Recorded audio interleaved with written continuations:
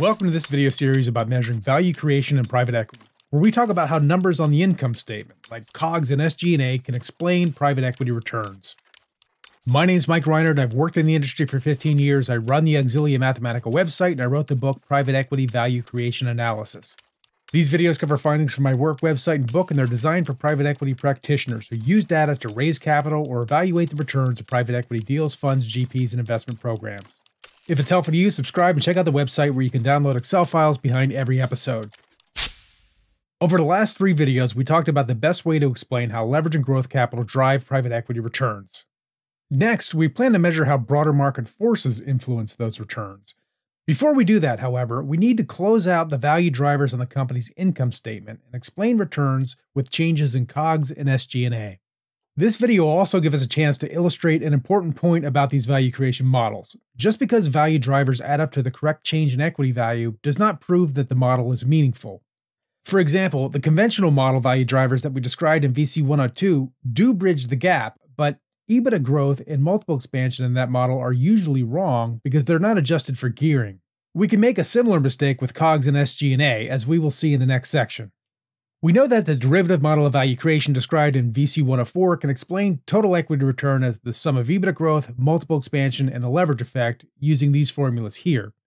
EBITDA growth is driven by EBITDA change, multiple expansion is driven by valuation change, and the leverage effect is driven by equity ratio change. One way to try to work the P&L numbers into this model would be to realize that at any time t, EBITDA can be defined as revenue minus COGS minus SG&A. We can try to substitute this expression into the model where E2 equals R2 minus COGS2 minus SG&A2 and E1 equals R1 minus COGS1 minus SG&A1. When you follow through with all the math, you find that the delta E term is equal to the revenue change minus the cost of goods sold change minus the SG&A change. And if we substitute all these deltas, we get a naive model where EBITDA growth is broken into a revenue growth value driver, a COGS reduction value driver, and an SG&A reduction value driver. It's true that these 3 value drivers will always add up to EBITDA growth, so they will bridge the gap, but we'll see that this does not tell us very much.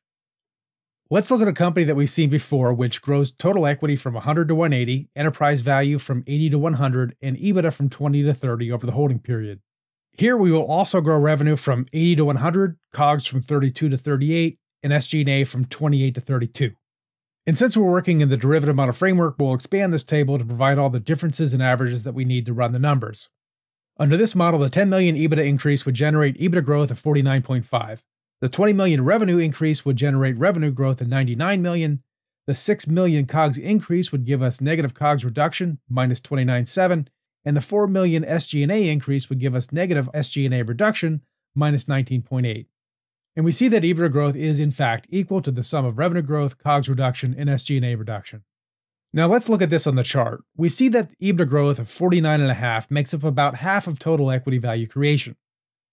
Our revenue growth term is twice that at 99 million, and you start to get the feeling that something is amiss. On a relative basis, revenue only grew by 25% versus EBITDA, which grew by 50%, so it doesn't seem right that revenue should claim twice the value creation as EBITDA growth. The rest of the gap is bridged with large negative changes in COGS and SG&A because those numbers went up, and this also feels off. Those values increased, but they increased more slowly than revenue did, so on a relative basis, they improved. So even though everything adds up to the right number, these value drivers are failing to satisfy our intuition. Further, we also see that they kind of overwhelm the chart, which is also a red flag and a sign that we're off on the wrong track. We need to fix a few things to make these value drivers meaningful. You may have guessed that the right way to do this is to bring the margins into the model. Let's go back to our derivative model starting point. We know that the EBITDA margin is equal to EBITDA divided by revenue, and this allows us to replace EBITDA in our formulas with the product of revenue and EBITDA margin. When we run this through the calculus described in VC104, the EBITDA growth splits up into 2 new value drivers, one for revenue growth that includes the change in revenue and the average holding period EBITDA margin, and another for EBITDA margin expansion that includes the change in the EBITDA margin and the average holding period revenue. Now, this is the correct spot to introduce the fact that EBITDA equals revenue minus COGS minus SG&A. We plug that into the EBITDA margin formula here. In the numerator, R minus COGS is equal to the gross profit or GP, so we can make that substitution. Then we can split up the gross profit and the SG&A values into 2 terms that have revenue as a common denominator. The first value, gross profit divided by revenue, is the company's gross profit margin or simply gross margin on the P&L. It's a number that's often provided in GP fundraising materials or fund reporting materials, and we'll define it as GM. The second value, SG&A over revenue, is not a common accounting term, but we'll define it here as the operating expense margin or OM. You will not find this number on the quarterly report, but you can calculate it from the gross margin minus the EBITDA margin.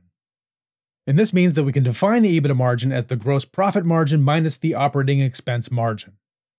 Since this is true, algebra says that it must also be true that the change in the EBITDA margin is equal to the change in the gross profit margin minus the change in the operating expense margin. You can now plug this into the EBITDA margin expansion above, giving us two new value drivers: gross margin expansion, which is driven by an increase in the gross profit margin, and operating margin reduction, which is driven by a decrease in the operating expense margin. Okay, let's do a quick sanity check on these formulas. The EBITDA growth formula says that we create equity value when EBITDA goes up because the delta E number will be positive. We've seen this before, but how does an EBITDA increase happen? Well, one way is to increase revenue. If you could do that without increasing your expenses by the same amount, you will increase EBITDA and create equity value through revenue growth. Another way is to increase the EBITDA margin. That's equal to EBITDA over revenue, so increasing it means that you create additional EBITDA for every dollar of revenue, which creates equity value through EBITDA margin expansion. Another way is to improve the company's gross margins. This grows EBITDA because higher numbers mean that COGS absorbs a smaller share of revenue, and equity value is created through gross margin expansion. And the final way is to reduce the company's operating expense margin. This grows EBITDA because lower numbers means that SG&A absorbs a smaller share of revenue, and equity value is created through operating margin reduction. Okay, this all makes intuitive sense, so let's calculate some values. We'll take the same company that we showed last time, but now add EBITDA margin, gross profit margin, and operating expense margin to the table. And then when we calculate all the deltas and averages, we see that the EBITDA margin goes up by 5%, the gross margin goes up by 2%, and the operating expense margin goes down by 3%. We expect all these movements to drive positive value creation. We already knew that the EBITDA change of 10 gives us EBITDA growth of 49.5. That doesn't change. But now, the inclusion of the average EBITDA margin into the revenue growth formula brings it from $99 million down to a much more reasonable value of $27.2. The 5% increase in EBITDA margin gives us EBITDA margin expansion of 22.3, and as expected, adding up revenue growth and EBITDA margin expansion gives us the total EBITDA growth of 49.5. Further, the 2% increase in gross profit margin gives us gross margin expansion of 8.9, and the 3% decrease in operating expense margin gives us operating margin reduction of 13.4, and these terms add up to EBITDA margin expansion of 22.3. We see that these values give us a much more reasonable looking chart. Here, both revenue growth and EBITDA margin values are contained within EBITDA growth, and also both the gross margin expansion and operating margin reduction values are contained within EBITDA margin expansion. This isn't always the case, and it's perfectly fine to have a positive value driver that's made up of a positive and negative number. We've seen this several times before. The important thing is making sure that they make intuitive sense, and here they do. In this deal, EBITDA grew twice as fast as revenue, and we see that value creation from EBITDA growth is twice the size as value creation from revenue growth. Here are all the value drivers represented in schematic form. The total equity return breaks up into the unlevered return and the leverage effect. The leverage effect breaks into the gearing and cash flow generation. The unlevered return breaks into EBITDA growth and multiple expansion. EBITDA growth breaks up into revenue growth and EBITDA margin expansion. And EBITDA margin expansion breaks up into gross margin expansion and operating margin reduction. This really is the best way to measure how margins and COGS and SG&A drive private equity returns in the derivative model of value creation.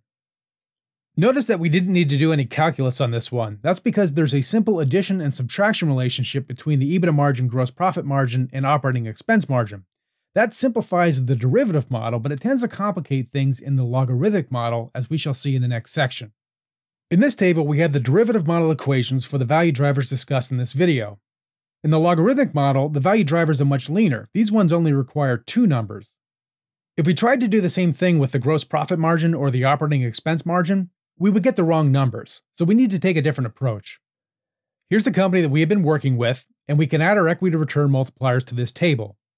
Let's start with that expression for EBITDA margin change, and then divide everything by the change in the EBITDA margin. What this is telling us is that 40% of that 5% change in the EBITDA margin comes from the changes in the gross profit margin. It also tells us that 60% of the 5% change in the EBITDA margin comes from changes in the operating expense margin. And we can use this to separate our equity return multipliers. We know that the EBITDA margin expansion multiplier is 1.2x. To measure how much growth came from the gross profit margin, we can raise this 1.2x to the power of 40%, giving us 1.07x. And to measure how much growth came from the operating expense margin, we can raise 1.2x to the power of 60%, giving us 1.11x.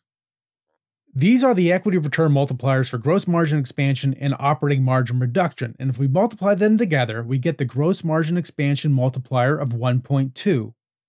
You can see that formula generalized here, and you can find a more detailed proof for this on the episode page on the website. Okay, let's sanity check this by converting the equity return multipliers into dollars of absolute value creation. We can do this by multiplying the change in equity value, which in this case is 100 million, by the natural log of the equity return multiplier, and dividing it by the natural log of the gross multiple of invested capital, which in this case is 2.25x.